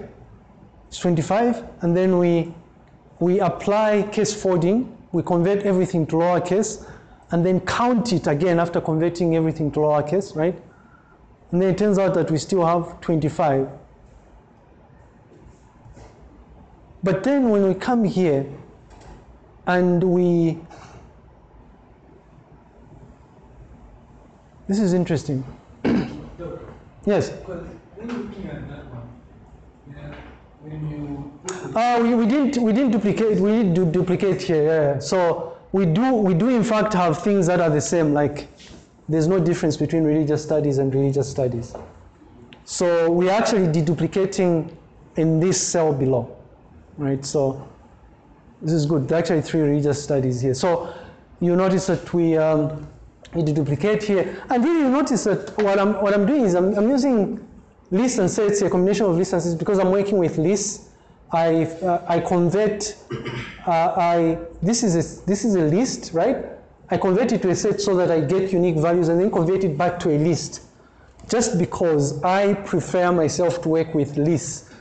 Lists are very intuitive because they're like arrays, right? So I'm very used to that type of data structure. But you could just as well have converted this to a tuple now that you've deduplicated, right? Doesn't matter. And in fact, a tuple is more efficient than a list, if you remember our discussion. Right, so finally we end up with a list of 20 unique entries for our small corpus here. And then an example of punctuation, and I don't know if people are again following. If you compare what we are working through to what we said here, it turns out that the different variations of doing things, we did not start with removing punctuations first. I don't know if you noticed there. We did case forwarding and then deduplication, and then now we're doing punctuation removal. Whether this results in something that makes sense or not is besides the point. We're just showcasing the process you'd go through, right? Right, so removing the punctuations here, again, I'm going through the process. I always do this. You'll find this in most of the cells that the Jupyter notebooks I'll be sharing. I always test things before and after to see what the difference is like. So more or less in most of the cells, I have the same things before and after so that I see if there's any change, right? So what I'm doing in line number 6 here is, again, I'm looping through the list, right? This is list comprehension is what they call it here. Instead of for I in that, do the loop, it's just a shortcut here. It's a shortcut for what you do with the for loop here. list comprehension. So what I'm doing is the removal of punctuations here is very basic. I am trimming. Stripping, sorry. When you're stripping, I think you're removing text. Is it before or after or just after something? I don't know. We can test this. Observe, if you have X is equal to Zambian with 2 spaces, enter, X with 2 spaces, right? If I say this dot strip, notice that you are removing, but what if we, I don't know if strip is before and after or after alone. X has padding before and after, white space rather. So if I run X dot strip, so it's after and before, which is why I'm running the strip function there. Right, so that I remove any white space, thank you for the white space, before and after. And then after I remove the white space before and after, again, to deduplicate, I again take advantage of the fact that a set only returns unique values, and then I convert it back to a list. Again, sorry if this is confusing, but the reason I do this is because lists are much easier to work with, right? You can do so much with lists. Okay, so if I run this and compare the result of punct and whatnot, you notice that, and in fact what we should do here is we have 20 and 15. Notice that?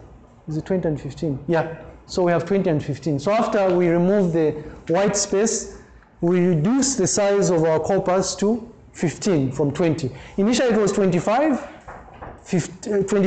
20, 15. Oh, hi. Oh, we are coming just now, coming out. Just lied. And then, I mean, stop with removal here. I'm just, so I'm saying I don't want to see all the 179. You should remember the 2 numbers of English stop words. I just want to see the first 20, just to make sure that I'm working with English stop words. And then once I do that, in here, I'm removing the stop words. Again, I was going to say I'm using list comprehension here. Yes, it is list comprehension, but rather complex thing here. I'm looping through the resulting 15 words, right? And then I am saying for each of the words in this new corpus that has 15 entries, after removing the punctuations, these things here, for each one of these, I am going to attempt to remove things like and in fact, and is probably the only stop word here. I don't know if this is. So in this cell, what I'm doing is I'm saying, remove all the different stop words and then stitch the words together. In fact, I'm doing a number of things here. What am I doing? Because you have to think for a second and pause. You can't possibly remove stop words as a whole because some minors are a combination of different words. So what you're doing is you want to say for each one of these entries, loop through the different words and detect if one of the words is a stop word. If it is, remove it, right? So this doesn't apply, but the moment you come to languages, you are going to look through, check, is languages into the stop word list? If it is, remove it. If not, leave it, right? Is this in the stop word list? And then you come to and you find that it is. But again, I'm taking advantage of list comprehension here. Sorry, not here, the next cell. And then finally, you notice that my resulting corpus will not have and, right? The ands are not there. Listen, the stemming part is pretty trivial as well. All we're doing here is, and you see this over and over again when you're working with data frames. So if one of the columns has text in a data frame, what you do is you look through the entries in that data frame, and then you apply a particular function, right? So if you're stemming, then you say for this column, just apply potter stem or something. So you run the data frame value dot stem, right? Oh, sorry, is it this stemmer instance dot stem and then the data frame column that you're looping through, or column value that you're looping through at that point in time. That's it. So it's what I'm trying to say is in most of these instances, when you're removing stop words from a data frame or when you are stemming contents in the data frame, you are looping through all the records and applying this. Yeah, so you're creating an instance of the stem and then just testing that it actually works on languages. And then I'm checking the length here. And I'm checking the length because I want to see once I stem, is it going to result in, and this is a terrible example because I don't know if there's actually a change. I mean, what are we stemming here, right? You understand what I mean? We will stem studies, it will be star D, but it won't make a difference. We'll probably still end up with the same same size of the corpus. So I apply posterity there, and then quite right, we see that it works once you stem these things.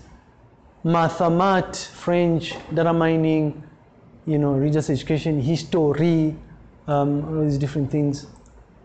And then let's see what happens when we count.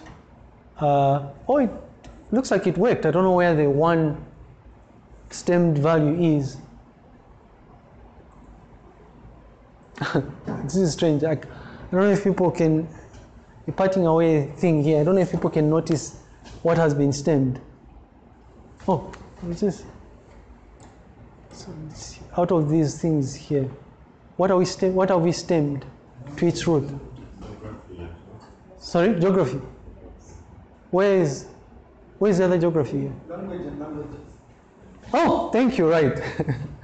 Yeah, there we go. Okay. So we know where the one is, languages and language, right. Thanks. I don't know what game this was. I don't know if this is special paper 2 or something, it'll probably fail. But I do hope, I don't know, I hope this is a okay introduction to the text preprocessing part. Perhaps image preprocessing, you want us to include it, we can include it here.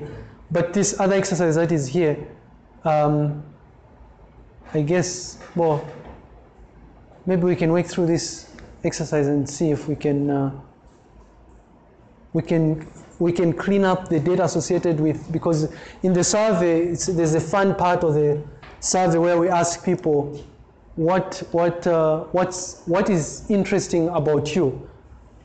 And I find it interesting, the things that people state as interesting things about them, right?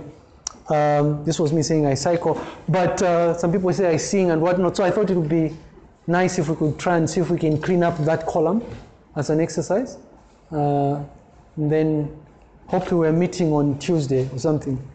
We should come with masks, but but I'll confirm with Dr. Piri and Dr. Nyirenda just to find out that we're doing the correct things. At the very least, depending on what you decide as a group, what I would suggest is maybe we can start small. Maybe a first initial session will be, if we are going to go the Hangouts route, first initial session will be we can look at this example and another example where we get to look at ETDs and work through them and try and see if we can all be on the same page. I think that this closure thing is a blessing in disguise because then if we combine this with with the Hangouts, maybe we can cover much more once we come back, I think. We should be good, actually. In fact, maybe we can invite more people to come if the people that we invited won't change their minds, because I know Ernest was really looking forward. He was, I bumped into him the other time and he was telling me, he was giving me an example of what they do with brain scans. I was shocked when they're reading, because part of his job is they send them through the CT scans, MRI scans, and then they have to interpret what is wrong with the patient, right? And he was, I don't know if that was an MRI scan or CT scan. It can have, if it's a brain scan, it can have as many as 1,000 images apparently that they have to manually sieve through. I remember joking and asking him, do you mean to tell me you manually go through the 1,000 documents? And he tells me no. You actually have to prioritize because with time you get to know which parts of the images you look at, right? And I sat there and I'm thinking, we have people, smart people in this group and elsewhere, right, maybe fourth years that can potentially work on these problems, right? The funny part, and he told me he included this in his talk, right? The funny part is the things he was going to talk about is the difficulties in transmitting data, and I'm telling him, We are way past that. I don't think people are interested in that, right? But they struggle with very basic things. Just to give you an idea of what's going on at UTH. The office where you know when you go for a scan, there's an office. There is no connection between the computers that people use to read the scans and the offices that are right next to them. So what they do is get the CD, you give it to someone like the registrar, get the CD, put it there, read it, and it's horrible, right? I sat there and I'm thinking, but this is probably stuff that our second years or first years can actually do. But hopefully, it is my hope that I know Ines and I have been chatting about what we could potentially do together as a group. But hopefully, maybe some people in here might be interested in working in that area. Maybe we can chat to Ines and see what we can do. Okay, thank you. I hope this was helpful somehow. Gentle steps. Eventually, we start looking at maybe the maths, the stuff that people are interested in the most. Thank you. See you. Oh, hi. Yes, a question on the code. Yes. On the part for stop weights. Yes. There's a line. Yeah, it's in the shares of features. Here? I think the next line now. Below? Why you use join? Yes. Oh, so because what I'm doing is, if you notice, I'm using, and this was I normally do these things to showcase to people to say the real power of Python is in part in things called these comprehensions. So what I'm doing is I'm looping through all these different. I'm looping through these entries, right? The ones that are up here, these things. When I look through them, because the only way to check through stop weights is not as a string as a whole, but you need to individuals. Right. Oh, so you can't them and then you split them. No, so first I split them. You see this? I first of all I say. So this join here. So I look through this, and then let's see here. There's a lot of stuff happening here, and I think this would make more sense actually if you did this. If you actually split it up, like, because there are a number of list comprehensions that I'm using here. I know this is one other list comprehension here.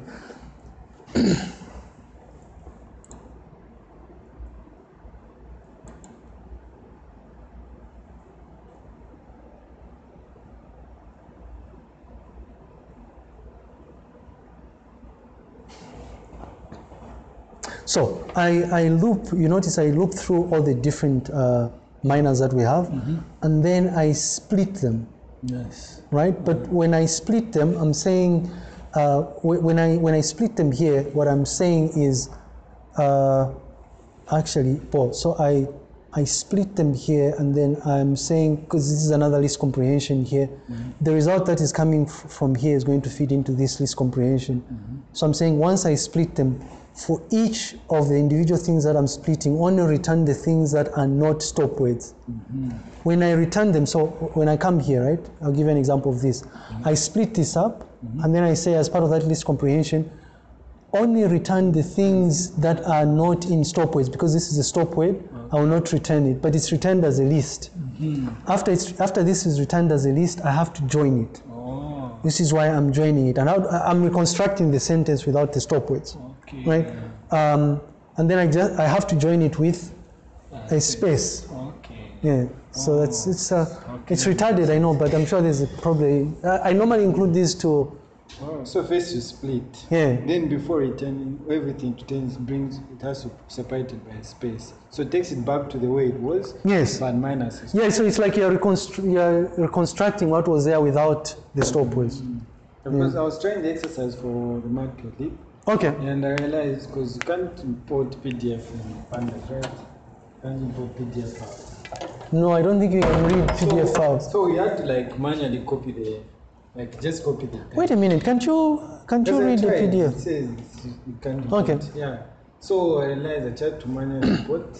Yeah, but the cool thing is there's probably a PDF to text package, so you can do that. Okay. PDF to text, and so then you can change it to text. Yeah, and then you import the text. And then okay. Because we've got PDF to text, and I'm sure there's some other fancy packages. What it does is it tries to recreate the structure of the thing, so you'll be able to see some table there. Yeah, which is I don't know. Okay. Yeah, sure. See you. Let me know if you need more exercises. We have more exercises, and then I can share these things. Yeah. Thanks. Stay safe. You never know this corona thing or something, right?